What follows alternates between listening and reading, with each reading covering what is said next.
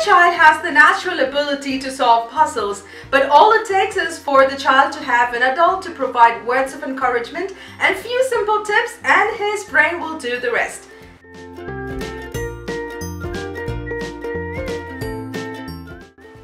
Hi everyone, welcome to my channel. In this video, I'm going to share with you 8 simple tips to help motivate your little one to put together puzzles easily. These 8 tips have worked for us. They have helped motivate our little one to put together puzzles, even 48-piece puzzles, easily. So I'm 100% confident that these simple tips will certainly help motivate your little one to put together puzzles easily. So watch this video till the end, and I promise this would be worth your time.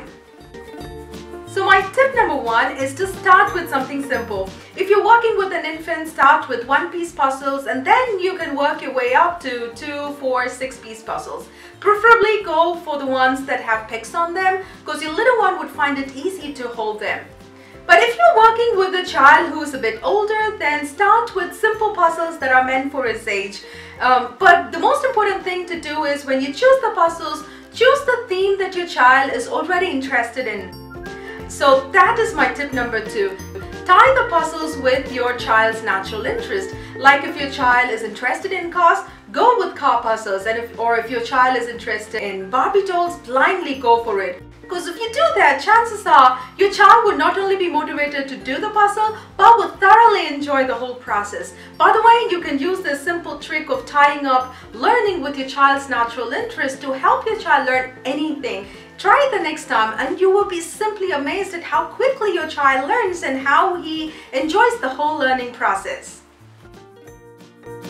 My tip number 3 is to encourage your child to look for the missing piece. Because things will not only get simple and easy, but so interesting if you encourage your child to look around for the missing piece.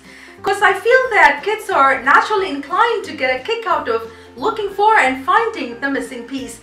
Moreover, if you encourage your child to look for the missing piece, you would help your child learn that when something goes missing, he or she can find it if he or she looks for it. A great life lesson, don't you think? So the next time you put together a puzzle like a car puzzle and you need a piece of a tire, say something like, "Vroom, vroom, please find my tire, I want to go vroom, vroom, please, please."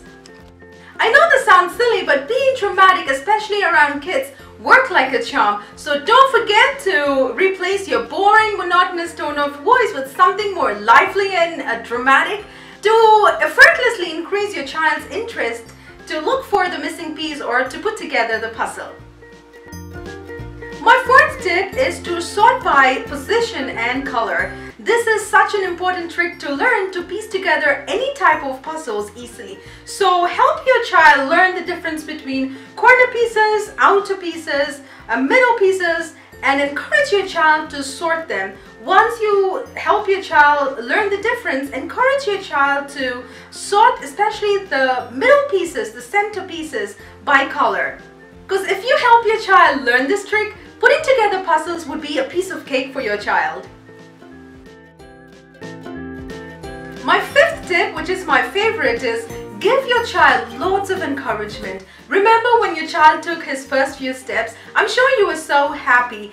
And even though your little one fell down many times, hurt himself, or even cried, I'm sure you stood there cheering him, saying words of encouragement, and asking him to keep trying again and again. I guess we all should approach everything in life the same way, and puzzles are no different. So the next time when your child gets the wrong piece and it doesn't fit, I'm sure he will get frustrated. I'm sure he would want to give up. But as a facilitator, encourage your child to look around until he gets it right. Yeah, you're right. You're not wrong. Just try with something else. Good. See?